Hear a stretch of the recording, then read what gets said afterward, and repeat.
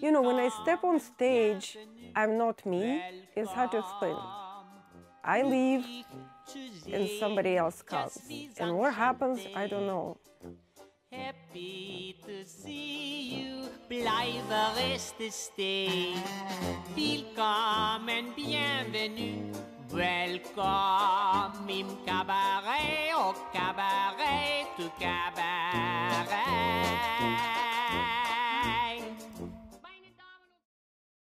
My name is Zarina Zabrisky. I was born in Leningrad at the time, which is St. Petersburg now. God knows what it will be later.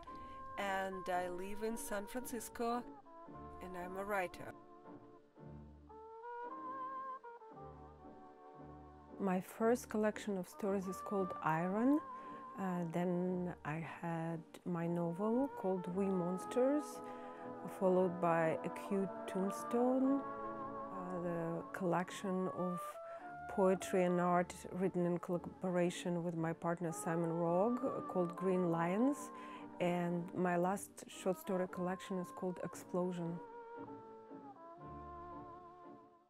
I don't think there was a particular moment when I sat down and thought, aha, that it just was all around me in the air. I grew up in a place which was stuck with books like this, and making a book or creating a book was about the biggest aspiration one could have, and I picked up on it like this.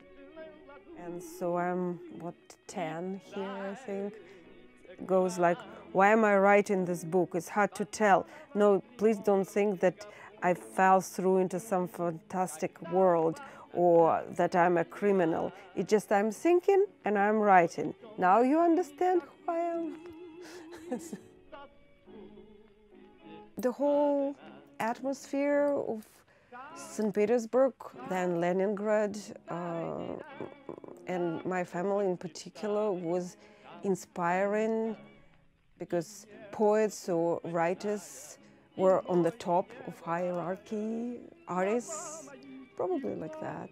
But the writer, the person who managed to create a novel was almost like a god.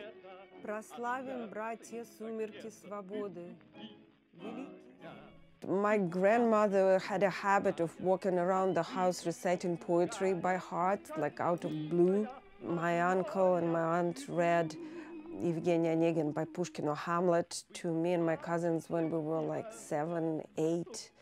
My father and my mother read like Kuprin and Chekhov to me for the nighttime.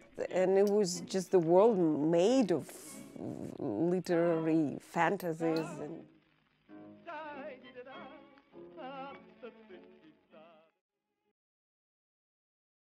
Well, I wouldn't be the best expert on today's situation in Russia, although there's a huge difference between the generations now. But as for us, it was all about the war, especially growing up in Leningrad, now St. Petersburg, where about 1.5 million people died during the siege in completely inhuman conditions, and my family did too. My great-grandmother, my great-grandfather, and my great-uncle, my grandmother's 19-year-old brother, who was 19 and he was a poet. They all starved to death in the city, which didn't have electricity, running water, and 40 degrees Celsius, which I don't know what it is, Fahrenheit temperatures, so everything was covered in ice. There were rats. I mean, and my grandparents remembered that time. My grandfather's parents were shot by the Nazis in Ukraine. I mean, they felt it with their skin. And of course, their perception of life was completely different.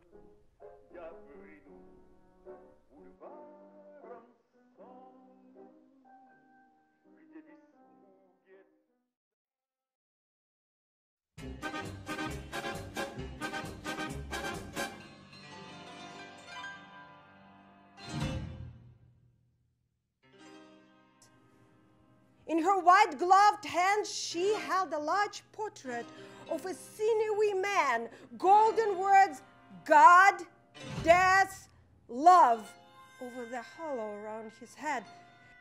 I never read until 5 years ago. I actually considered reading a poem aloud a sin. I honestly thought so, because my relatives, like, were roaming around the kitchen reciting Pushkin, and I thought it was blasphemy. And then about 5 years ago, when I had my first story published, and then one of the friends, new friends, invited me to read for his book, Open, in William Taylor Jr. And I was in panic. I had no idea, because I said, like, I don't read. I think it's a crime to read something that comes from here aloud.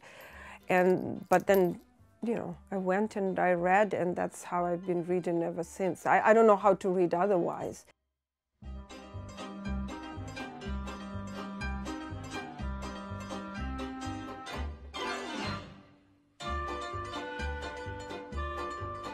I strongly believe that the art can do it. That's why art is there. It can bring us to this pure being when we can rethink the truth for ourselves individually.